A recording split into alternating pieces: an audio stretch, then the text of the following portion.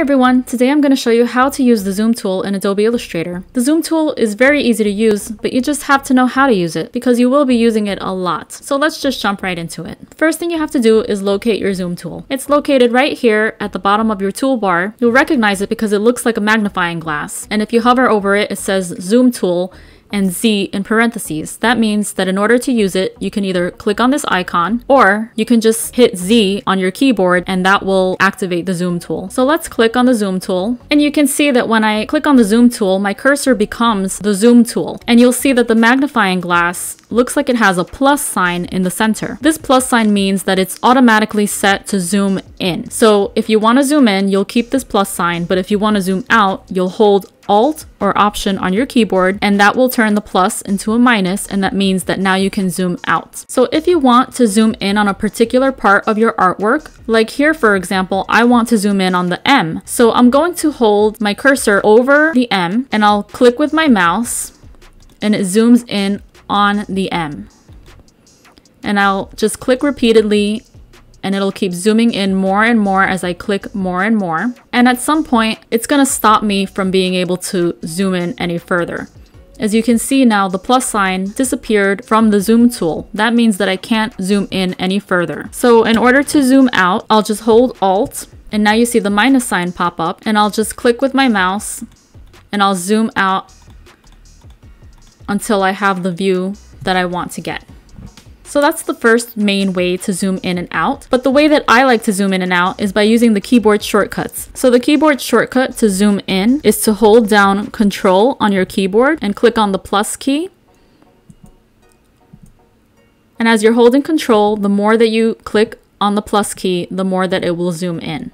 And if you want to zoom out, you hold down the Control key and you click on minus until you zoom out as much as you want. That's my favorite method, and it'll really come in handy when you're working on your artwork and you're busy doing a ton of things. Using the keyboard shortcuts makes it a lot easier and a lot quicker to zoom in and out quickly. And there's also another keyboard shortcut to zoom in and out, which is Control and Spacebar, and this will pull up your zoom in. So then when you click with your mouse, it'll zoom in. And then if you hold Control, Alt, and Spacebar, you can click your mouse and it'll zoom out. But a longer way to zoom in and out is by going up to View and clicking on Zoom In. But this is not a very convenient way to do this because you'll have to keep going up to View each time that you want to zoom in or each time that you want to zoom out. So I really don't use this method much. And you can actually see that it tells you the keyboard shortcuts right here. Control plus to zoom in and Control minus to zoom out. And another way to zoom in and out is by percentage. So if you look at the bottom left-hand corner of your screen, you'll see here that it says 100%. This means that you're zoomed in to 100% of the actual size of your artwork. But if you click on this drop-down arrow, you'll see that there are a lot of different percentages that you can use here. So if you wanted to, let's say, zoom out so that your artwork is 50% of its actual size, you just click on 50%. And it shows you what it looks like at 50% of the actual size. If you want to zoom in, let's say to 400% of the actual size, then just click on 400% and you're zoomed in to 400%. This is not a method that you would use often, but every once in a while you just never know when you might want to zoom in and out by actual percentage. So there are two methods that we can use to select over a targeted area by dragging over it with our mouse. One method is the marquee method, and the other method is the animated zoom method. The animated zoom method exists only in Creative Cloud. So let's look at both methods. To use the marquee method, select the zoom tool, and let's say that I want to zoom into the ZOO area. So I'm going to click on my screen and drag a rectangle over the ZOO. And when I released my mouse, as you can see, it zoomed into the ZOO. Now, if I want to use the animated zoom method, just so you know, this is the same as or similar to the scrubby zoom on Photoshop. So if you want to enable this feature, you need to go up to View and click on GPU Preview. If you were using the marquee method, that means that you were on CPU Preview. So what we're doing now is switching to GPU Preview. So if you've clicked on GPU Preview and you find that your animated zoom is not working, then you just have to do one other thing. Go to Edit, Preferences, Performance, and you'll see that up here it says GPU Performance. And right over here, you'll see that there's a checkbox for animated zoom. So just check that box checkbox and click OK, and now your animated zoom should work. And now that you've switched over, you'll place your cursor over the targeted area, so let's target the O, and you'll click with your mouse and drag to the right to zoom in.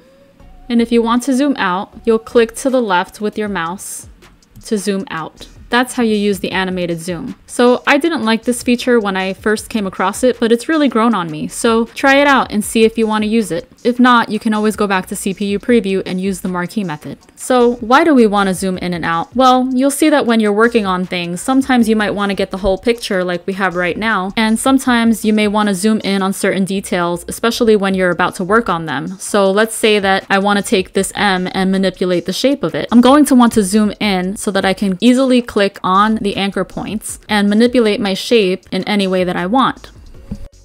Also, sometimes when you're changing colors and maybe you're adding a pattern to your lettering like this, you may want to zoom in and just make sure that your pattern doesn't have any breaks in it or mistakes. You may want to see what that just looks like close up. Or if you're working on a print, you'll definitely want to zoom in and out. Again, you'll want to zoom out to get the whole picture of what your print is looking like, but you're going to want to zoom in when you're manipulating your print or making any changes. So if I wanted to change the shape here of the print, I would definitely be zooming in. Or if I was making any type of color change, I'd want to see it zoomed in first, and then I'd want to zoom out. And also, when you're almost done with a presentation, you may want to just give it a quick check by zooming in on the details and making sure that everything is in its right place. You want to make sure that there are no mistakes. So let's say right here, I found that one of my stitch lines moved. That's something that can easily happen as you're moving things around on your board. So I'm just going to fix that now. And because I used my zoom tool and I did a quick double check of my artwork, I was able to catch that before I sent it out. And real quick, I just want to show you that if you're zoomed into any area and you want to get your artwork to fit back on the screen in one shot, just click on the keyboard shortcut Control or Command and 0, and that'll make your whole artboard fit back on the screen without you having to zoom out by clicking multiple times. You can also use the hand tool to do this, but we'll be discussing that in another tutorial. So that's it for this tutorial. As you can see, the zoom tool is very easy to use, but if you have any questions, leave them in the comments below and I'll be happy to answer them. If you like this video, please hit the like button, share, subscribe, and I'll see you in the next video. Thanks, guys!